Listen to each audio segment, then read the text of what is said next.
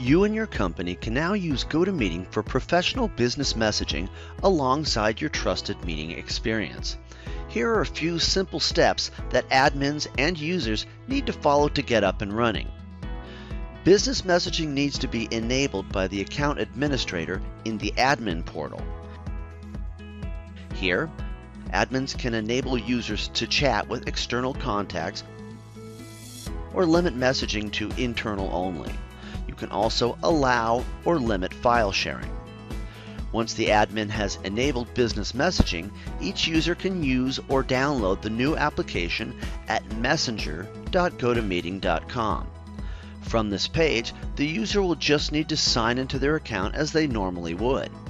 They can start using the web-based version of the application here right away, or they can download the desktop app for Mac or Windows by clicking the call-out bar at the top of the screen. And that's it. To see how business messaging works, watch the full overview video called GoToMeeting Business Messaging. For more information about GoToMeeting, visit our blog or support site.